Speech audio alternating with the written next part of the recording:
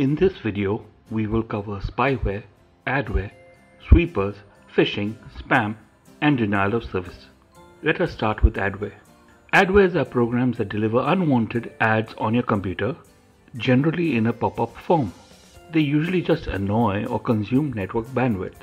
It may generate two types of revenue for its owners. One is for the display of the advertisement, and the other is on a pay-per-click basis if the user decides to click on your advertisement. It could sometimes lead you to download spyware. Spyware is software which hides in your computer and tracks web activity, accesses email, and even steals your username and password.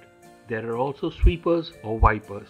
They contain a disk wiping mechanism and the ability to infect the master boot record. They lead to the computer becoming useless for its user. There is ransomware, which leads to denial of services. Denial of services is any kind of attack which causes a site or node to deny services to its customers. In ransomware, it keeps your computer hostage and forces you to pay a large sum of money just to recover your files. Next is phishing. It is a criminally fraudulent process of attempting to acquire sensitive data such as usernames, passwords, credit card information, or account data. Spam. When bulk mail is sent with a malicious intent to crash the mail servers, it is classified as malware.